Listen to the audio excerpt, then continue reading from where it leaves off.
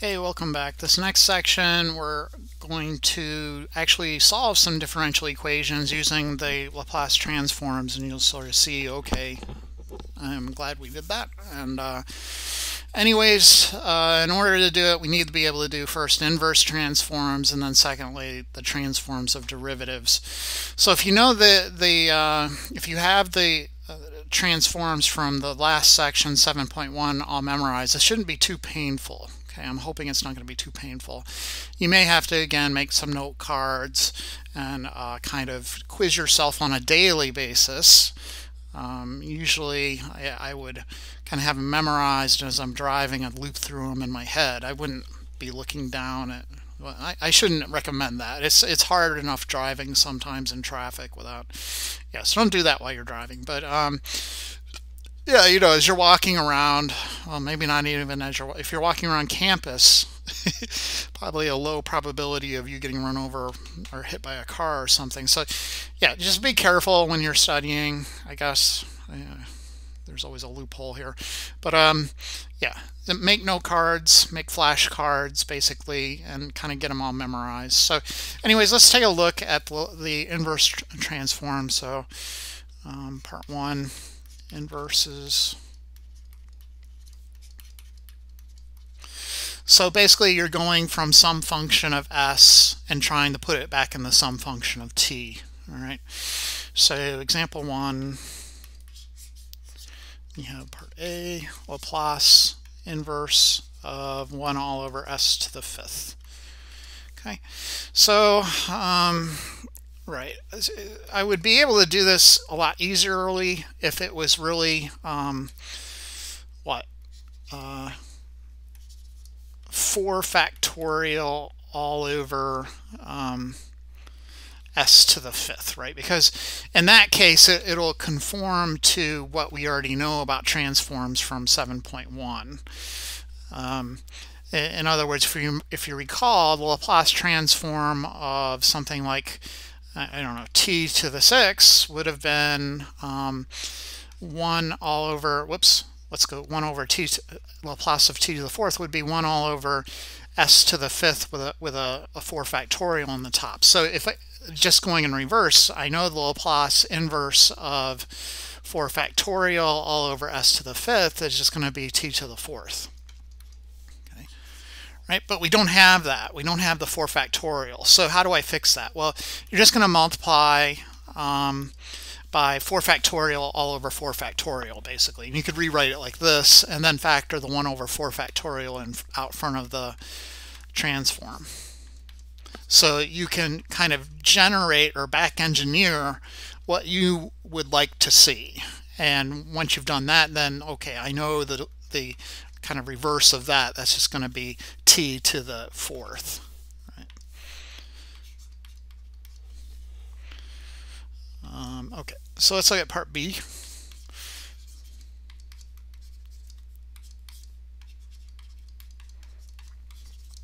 So in this guy, you know, what is, so it looks like the Laplace of some sine function, right? Sine of the square root of 7t.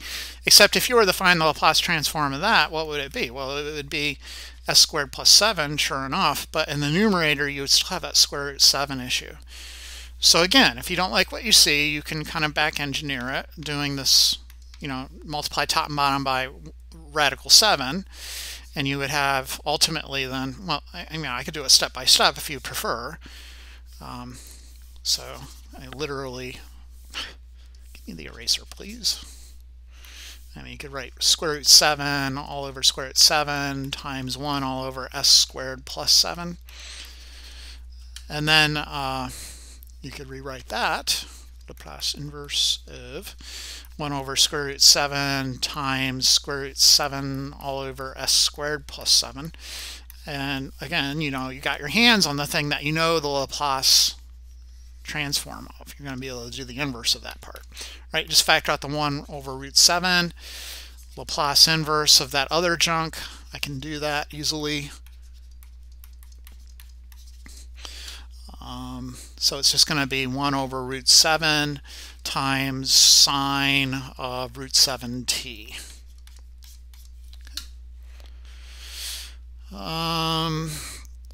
Again, note this thing is linear, and what's going to happen in a lot of these problems is going to turn into kind of a partial fractions issue. And example 2 isn't that bad yet. You could still kind of get away with example 2 just using linearity.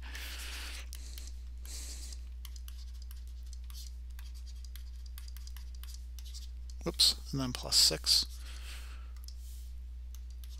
So to do this one, butterfly the fraction there, so you'd end up with negative 2s all over s squared plus 4, and then plus Laplace inverse of 6 all over s squared plus 4. Then you kind of back engineer, that first one's going to be some sort of cosine. So Laplace inverse, you can factor out the 2 altogether, or negative 2 in this case. So negative 2 Laplace inverse of s all over s squared plus 4. And then that's clearly just cosine of 2t. And then the next guy, you can factor out 6, but then you got to, play the game, right? You got to multiply top and bottom by 2. So it would be a 1/2 times 2 all over s squared plus 4. So I get negative 2 cosine of 2t plus 6. I'm going to factor out the 1/2, so I get a 3 sine of 2t. Okay. All right, but ultimately they're partial fractions is what we're going to be looking at. Partial fractions all over the place, really. Let's look at example 3. We want to do a Laplace inverse of this thing, s squared plus 6s plus 9 all over s minus 1, s minus 2, s plus 4. Okay. All right, so there's linear factors in the denominator.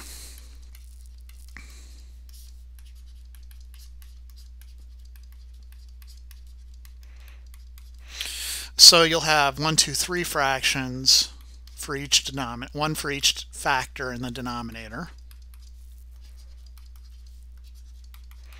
And then in the numerators, you get a, b, c.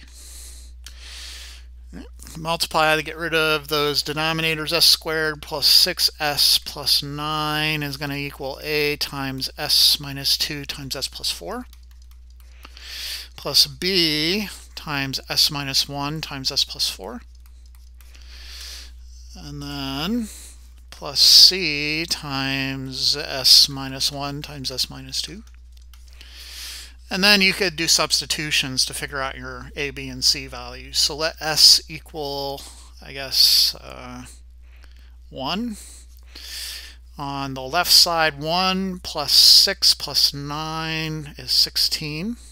And then you have, plugging in 1, you get a times s, 1 minus 2 is negative 1, and then 1 plus 4 is 5. And the other two terms will be 0, because if you plug in 1 for s, you'll get a 0 factor. So 16 is negative 5a, so a is going to be negative 16 over 5. Let s equal 2.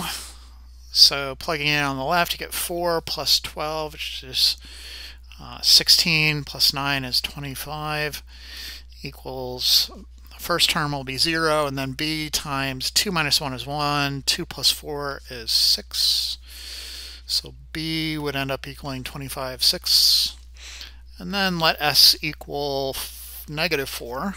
So I would get 16 minus 24 plus 9 equals c times negative 5 times negative 6. 25 minus 24 is 1 equals negative 30c. So c equals negative 1/30, which totally seems crazy, but so we had the Laplace transform of inverse Laplace transform of negative 16/5 all over s minus 1 plus, or if you want to start factoring out, 25/6 Laplace inverse of 1 over s minus 2, and then minus 1/30 Laplace inverse of 1 all over s plus 4. So I'll be getting negative 16/5 e to the t plus 25 6e to the 2t, and then minus 1/30 e to the negative 4t. Okay.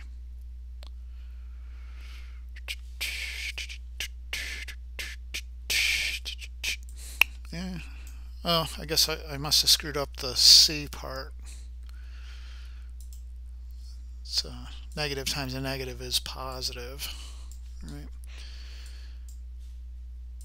Negative times negative is positive, positive, positive, positive. Okay. Yeah. Alrighty then. So there is that. The other key thing we need is the transform of derivatives. So section 2, I guess, 7.2.2, I'll just say section 2, transforms of derivatives. And we can go back to the original definition and take a look at the transform of Laplace of the derivative of the function. Okay, so it's going to be 0 to infinity of e to the negative st times f prime of t dt. You could do by parts on this thing again. So you want to make that e to the negative st, and then dv f prime of t, right? Because then v will just be f. Du will be e to the negative st times negative s, the chain rule. And then we could do the by parts. So it's going to be e to the negative st f of t from 0 to infinity minus this integral, which will become plus the integral of e to the negative st f of t dt, which, you know, is just the Laplace of f of t. Okay. I was saying Laplace and I accidentally put an L instead of my infinity symbol up there. Anyways, the first part there, because we kind of said in the previous section for you to be able to figure out a Laplace transform, the function has to be bounded above by an exponential, okay, a factor of an exponential. In other words, when you plug infinity into this thing right here, it's going to go to 0 because of that. It's going to come down to the e to the negative st sort of dominating, okay, in your limits, and it's going to go to 0. And then plugging in 0, you would get e to the 0, so it's minus then e to the 0 times f. E to the 0 is just 1, and then f of 0. Okay. And then plus this other thing, which is just a Laplace transform of f of t. Okay. It looks like I lost my s there somewhere. I apologize. So it's times s. And the way we're going to write it in general for first derivatives, the Laplace transform of f prime of t is just going to be s times the Laplace of f of t minus f of 0. Okay. And it has a pattern to it which carries on from there. So f double prime of t is going to be s squared Laplace of f of t minus s times f of 0 minus just 1 times f prime of 0. Okay. Then Laplace of course, f triple prime of t is just going to be s cubed Laplace of f of t. Then you take the exponent of s down 1, so s squared f of 0 minus s f prime of 0, and then minus f double prime of 0. Okay. So that's the sort of the pattern, and in general 7.2.2 gives you the full-blown generalized version of that. Okay, but once we get this, we're going to be able to solve differential equations, which is kind of ultimately our deal. So the way it'll work is you're going to do the Laplace transform of the differential equation. Then you're going to solve for the sort of function in terms of s. And then you'll do inverse Laplace transform at the end to figure out the original function. Okay, it's pretty simple as long as you have everything kind of memorized. All right, so let's look at and there's going to be partial fractions involved. Let's go ahead and look at number, I guess, 18 here. So now we're actually doing differential equations, solving initial value problems. 2, 3, solving linear differential equations. So number 18. All right. So here I got y prime plus 3y equals e to the 4t, and y of 0 is 2. Okay, great. So you do the Laplace transform across the board. So I got the Laplace of y prime. So I'll have to use my newly found derivative formula on that. Then 3 Laplace of y, then Laplace of e to the 4t. So on the left, then, the Laplace of the derivative is just s Laplace y minus f of 0. In this case, our function is called y, so y of 0. Then plus 3 Laplace y equals the Laplace of e to the 4t is 1 all over s minus 4. Then you're going to solve for the Laplace of y. Okay, so you have s times the Laplace of y plus 3 times the Laplace of y equals 1 all over s minus 4. Y of 0 is 2, so that would be plus 2. Okay. Factor out the Laplace of y, and you have s plus 3 equals 1 all over s minus 4 plus 2. If you want to combine those two into one fraction, that's fine. They're on the right, but it's not necessary. Anyway, solving for the Laplace of y, that's going to be 1 all over s minus 4 times s plus 3 plus 2 all over s plus 3. And then all you got to do is Laplace inverse. The only problem is to get that, you're going to need to do a partial fractions on this first one. So anyways, the function y will just equal the Laplace inverse. The solution will just equal the Laplace inverse of this stuff.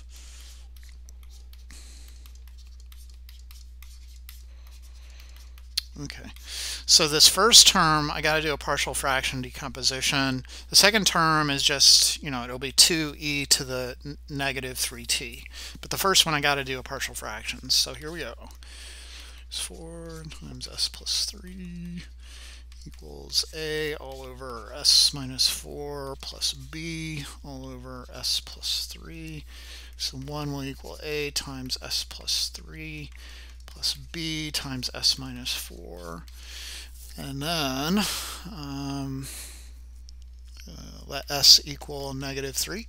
So 1 equals negative 7b, so b equals negative 1/7. And then let s equal 4, so 1 equals 7a, so a equals 1/7. So plugging that back in, our y function will be the Laplace inverse of 1/7 all over s minus 4 minus 1/7 all over s plus 3 plus 2 all over s plus 3. You can combine those two these guys, but it's going to be y equals 1/7 e to the 4t minus 1/7 e to the negative 3t plus 2 e to the negative 3t, and of course I can combine those. So 1/7, 2 is the same as 14/7, so this would be plus 13/7. Whoops, I lost my e to the 4t. Third time is a charm there. 1/7 e to the 4t plus 13/7 e to the negative 3t, and then that would be it. Right? Yeah, just making sure it's right. Okay, it's pretty simple. It's kind of cool, pretty simple, but some memorization involved. Let's try, I guess, 22, 21, or 23 even. Maybe. Let's try 21. Okay, so 21, I have y double prime plus y equals root 2 sine of root 2t. Y of 0 is 6. Y prime of 0 is 0.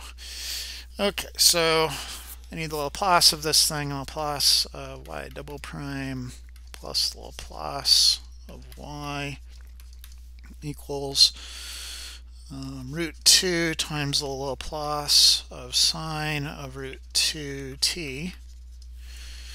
Okay. Laplace of y double prime is just going to be s squared Laplace of y minus s times y of 0 minus y prime of 0 plus the Laplace of y equals root 2 times root 2 over s squared plus 2. So it's just going to end up being 2 all over s squared plus root 2 squared, which is 2. I need to solve for L of y, so I'm getting like s squared L of y plus L of y minus y of 0 is 6, so minus 6s, and then y prime is just 0 all over 2 all over s squared plus 2. You can move the 6s to the other side. I'll have s squared plus 1 L of y's equals 2 all over s squared plus 2 minus 6s all over s squared plus 1. Oops, I didn't. So it's just my plus 6x plus 6s. Overthinking maybe, I don't know. I'm going to go ahead then, and just to make life easier, I'm going to find a common denominator on the right side before I move the s squared plus 1 over. All right, so this would be s squared plus 1, s squared plus 1, and that would be 2 plus 6s cubed plus 6s all over s squared plus 2 times s squared. Well, it should be plus 2, right?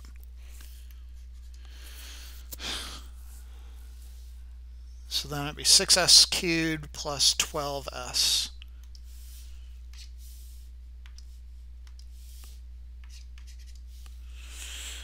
Okay, all over s squared plus 2. So then, okay, so I rewrite this 6s cubed plus 12s plus 2 all over s squared plus 2, then divide the s squared plus 1 over. So I get L of y equals 6s cubed plus 12s plus 2 all over s squared plus 2 times s squared plus 1. Let me just pause for a second and make sure that's right.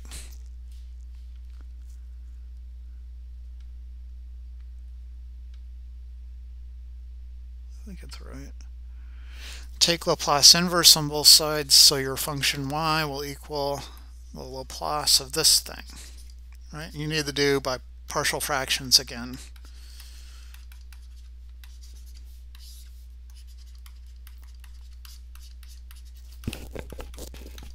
All right. So partial fractions on that thing.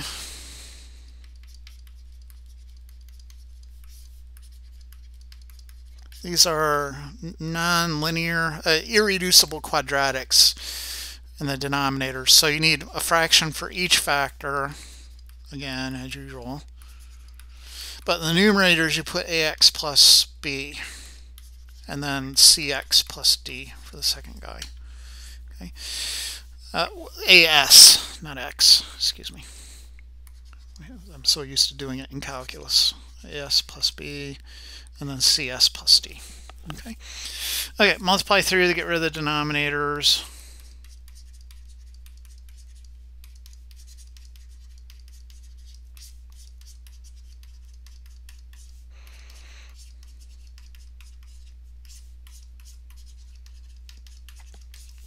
Okay, I'm going to equate coefficients.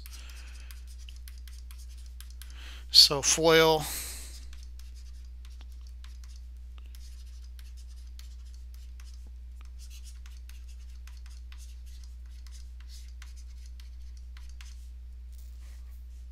this is a D, by the way.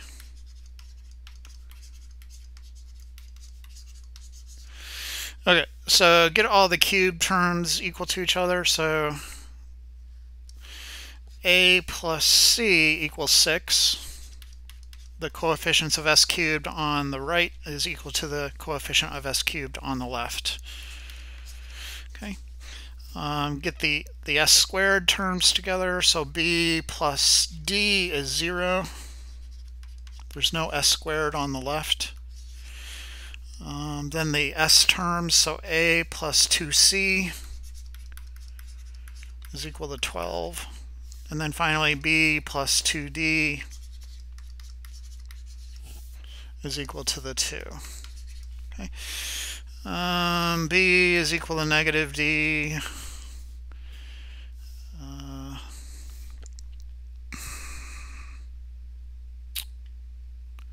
Doesn't seem like it's going to work out. So over here, negative D plus 2D is equal to 2. I'm just substituting in this junk. So I get D is 2, and then B is negative 2. A is equal to 6 minus C. So I have 6, and plugging that now into here, I have 6 minus C plus 2C equals 12. So I get 6 plus C equals 12, so I get C equals 6, and then A will apparently be 0. Okay.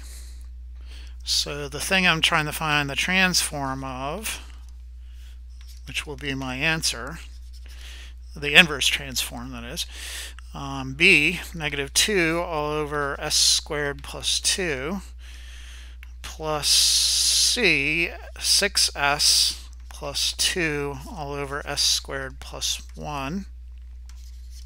Okay. So Y is the first guy. I could factor out the negative 2 from the inverse Laplace transform, and then it's just Laplace inverse of, I'm going to want to put in another 2 to make it, or a square root 2, right? So square root 2 all over S squared plus 2, and then times 1 all over square root 2, plus Laplace inverse of the second fraction, but I'm going to split that second fraction into 2, right? So 6S all over S squared plus 1, and then plus Laplace inverse transform of 2 all over S squared plus 1. Okay, so to make that second guy work out, you can factor out the 6. So let's move the 6 outdoors. And then it'd just be a cosine of t. For the second one, I'm going to factor out the 2.